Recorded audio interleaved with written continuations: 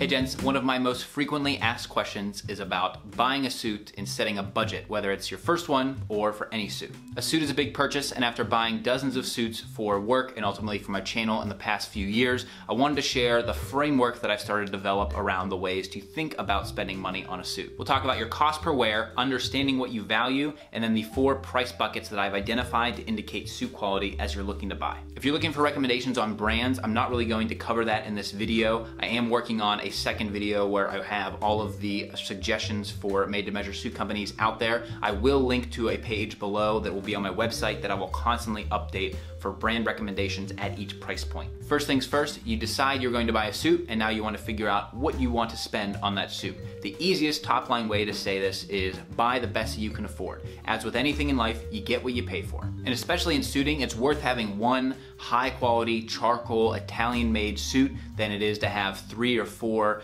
polyester JCPenney suits that you got a great deal on. Take a breath, don't rush this, and save. Don't be sucked in by deals, but buy smart. So let's break this out a little bit. Cost per wear. When you hear that a bespoke suit maker charges $3,000 for a suit, that sounds astronomical, but it's not. There's a big difference between overpriced and expensive. So consider the guy that's buying that $3,000 suit, possibly a Wall Street banker that wears a suit every single day. Not only is it a small percentage of his income, but if he wears that suit 3 days a week for 5 years, he's essentially paying $4 per cost of wear in that suit, and he's looking damn good while he's closing deals. If you're buying a black JCPenney suit for $80 and you're going to wear it to 1 wedding and 1 funeral in the next 5 years, not only are you not going to look as good, but you're also spending way more on that suit at $40 per wear than the value you're actually getting out of it. There's also a good chance that the guy buying bespoke highly values having fine English or Italian wools in his suiting, and JCPenney does not. This leads me into understanding what you value in a purchase, and I think this could be its own video, but if price is all that you value, you'll be shopping at Zara, H&M, Macy's, JCPenney because you're looking to save money and spend as little as possible. If you value quality, this will lead you away from department stores and fast fashion and either take you into the entry-level made-to-measure space, or you could go vintage. Price still plays a factor here, but if you're willing to take the time to look into traditional menswear brands, look for your right size online, and get them tailored, you can get a traditional Ralph Lauren or Zenga suit. It's just going to take some more time, and it takes a little bit of knowledge to get into that. If you value fit, you should really know a tailor, but this will also lead you into the made-to-measure or bespoke route, and I'll link to a great video by Brock at The Modest Man where he talks about off-the-rack, made-to-measure, and bespoke. Now there's also time. So there's the time you're either going to spend hunting down deals and looking for more information like this. It's the time you're going to spend looking through vintage shops on eBay and researching more brands, or all of that can be saved by walking into a made-to-measure shop, getting your fit done right, and having it delivered several weeks later. So understanding what you value. Is it price? Is it quality, which includes construction and fabric?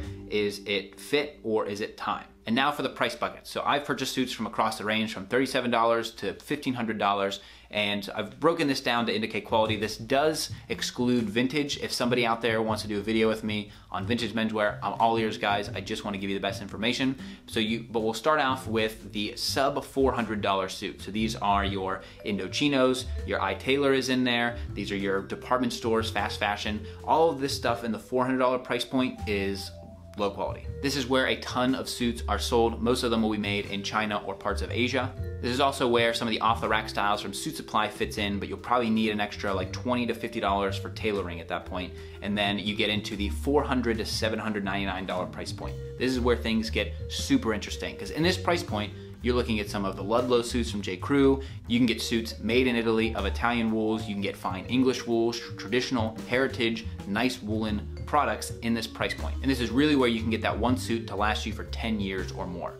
Then you look at the $800 to $1,500 price point. This is when you're starting to get into like entry-level bespoke, very high-end made-to-measure, so much finer woolen fabrics. This is where you have articles of style starts to sit here. Anything you buy in this price point is going to be high-quality fabrics, and it's going to be made to measure at least. Now you get into the $1,500 price points, and this is where you're getting all into bespoke. And this is where people need to wear suits every day and look really good doing it. They're gonna go spend money on a nice suit. It's also important to consider the lifespan of a suit. I think 10 years is where you can get if you get a high quality suit, you buy it so that it's not very trendy and you really take care of it. But just remember, the no suit is timeless. Think about all the money Wall Street bankers spent on the 80s on those suits, tens of thousands of dollars, and it all looks very out of place in a modern context. You also consider Sean Connery's suits in the 60s. They look really modern today, but in the 80s, those looked like slim, old-fashioned suits at the time because all fashion is cyclical, and so that's why I think 10 years is a good frame of mind to get a nice quality suit, have it last for a while. And when I think of the 80s, I think of either the patterns, some of the pinstriping and the patterns that were used then, or like the really low gorges in the 80s, that sort of thing. So if you buy a suit today, don't get it too trendy and it can last for a long time, but don't expect it to last your entire life because your body will fluctuate and everything else. There you have it, gents. I hope that answers your questions as you try to navigate the suit world. If you're looking for that one suit in your wardrobe that's going to be perfect for a wedding, a date night, a funeral, and you can wear the crap out of it, it should be navy or charcoal, and it'll probably cost you about $400. If you wear suits on a weekly or monthly basis, then that's your starting point, and you can start to do some of the cost per wear calculations and understanding, do you want a really fine suit?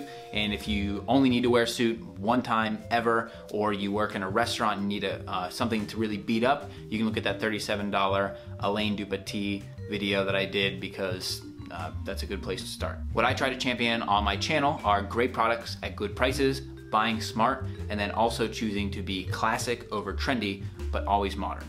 Until next time, gents, this is the Kavalier.